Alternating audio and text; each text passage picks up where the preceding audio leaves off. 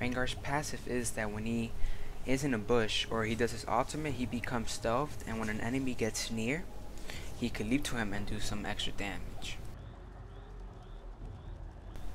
Rengar's Q, he gains a buff that does that within the next 6 seconds his next auto attack will do physical damage plus give him 40% attack speed for 3 seconds, and it also builds 1 ferocity. Rengar's W is a short AoE magic damage spell that does magical damage to enemies in the area, and it gives them armor plus magic resist for 6 seconds. Rengar's W. Rengar throws a ball to an enemy, dealing extra physical damage, and it slows the enemy by 50%. And if Rengar has fast ferocity, it also roots them for 1 second. Rengar's ultimate.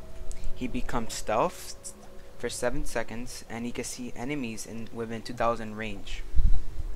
He also gains 10% movement speed and a point of ferocity every 0.75 seconds, so he will get 5 points of ferocity while in his ultimate. So you would want to use his ultimate while you're waiting in a bush to try to ambush someone for extra bursts of damage.